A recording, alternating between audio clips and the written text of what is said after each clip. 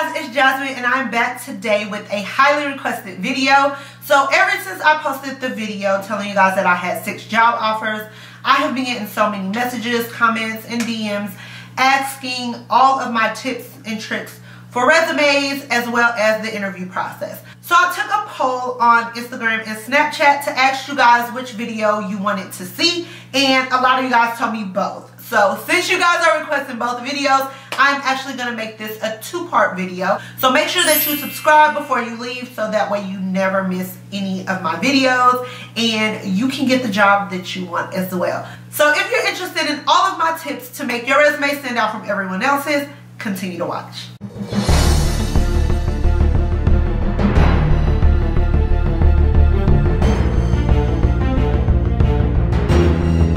There are so many templates on Google that will give you a generic example of how to make a resume. However, you should never copy a resume template word for word because it is basically generic. It is not going to make you stand out from the next person, and that is a mistake that a lot of people do. They go on Google, they find a template for a resume, they put their name on it, change a couple of things about it, but in all actuality, the resume is super generic. And when employers go and look at your resume, it's so basic that they really just don't see anything special about you. So the first thing you want to do is make sure that your resume is very unique to you and it includes everything that is special about you, not based on what other people's resumes look like. The next thing you want to do is make sure that your resume is specific for the job in which you want. Then you want to create an objective. Make sure your objective is like 1 to 3 sentences long. You don't want it to be a long paragraph. If you're wondering what an objective is, it needs to be the first section of your resume below your personal information. It is the first part of your resume that employers are going to see. It basically tells them what job you're seeking and why, as well as what makes you the perfect candidate for that job position. So you don't want it to be super long and be a long paragraph. You want it to be short and sweet, but detailed as possible. The next thing you want to do is create a small section of your resume with all of your special skills or anything that you can do specific to that job. So for example, my specialty is ICU. Include like ventilator management, IV administrations, blood product administrations, CRRT, balloon pump, etc., etc., etc. You don't want it to be super long, but it would be ideal to have like 6 bullets on each side. So don't say I can manage a patient that's ventilated. Just put ventilator management and then kind of go on from there. Medication administration. So before you guys freak out and say, well, what if I don't have any special skills? I'm only a student. That's fine. You're going to put your clinical experience there. And this is going to include all the areas that you touch based on in clinical. So then you're going to put all of your education.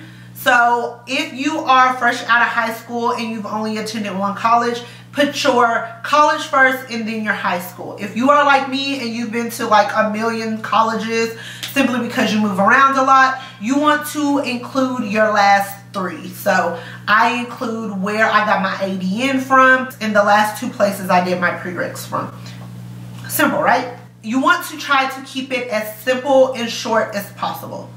So the next thing is make sure that you do include any former employment, and some employers like to see the last 7 years unless you've had a million jobs within the last 7 years. It is actually not a good thing to include like 10 or 11 employers within the last year, and I'm exaggerating here, but if you are leaving your jobs every 3 to 4 to 6 months or even every year, it basically tells an employer that you're not dependable and they can't rely on you to be a steady employee at their facility. So that is one of the negative things that will actually cause you not to even get a call for an interview.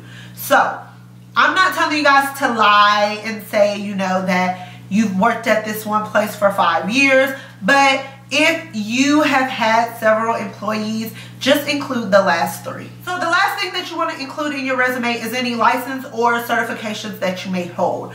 For example, if you are BLS certified, ACLS certified, CRT certified, include all of that in your resume. If you're med-surg certified, if you have, you know, your CNA, medical assistant, LPN, RN, include everything, because that shows them education is very important to you. You are trying to get as much knowledge as you can to better yourself, to be the best in the position that you're applying for. For example, if you just have registered nurse and you don't have your BLS and your ACLS, they're gonna be like, oh my gosh, that's something else that we have to pay for her to get. So make sure those are things that you have before you apply for the job, or at least before you're hired for a position, okay? All right. Now, let me tell you what's gonna make your resume stand out. No employer wants to see a 6-page resume. This is why I said keep it short, sweet, simple as possible. The ideal length of a resume is 1 page. And I know you're like, what?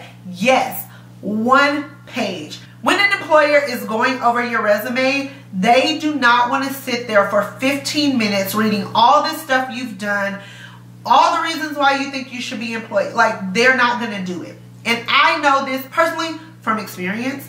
I have been a part of peer interviews, as well as the director come in to me and a couple of other nurses and be like, hey, could you guys go over through some of these resumes and let me know which ones you think should have an interview or not.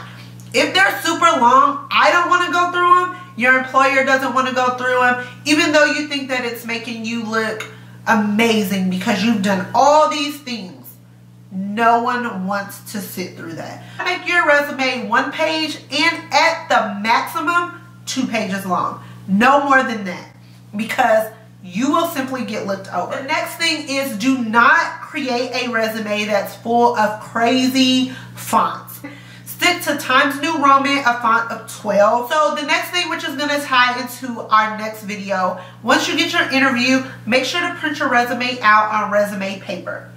Some people don't know this, but you do not want to print your resume out on regular printer paper. There is specific paper made for resumes that you can get at Walmart, Target, or like a Rite Aid, a Walgreens. It's everywhere.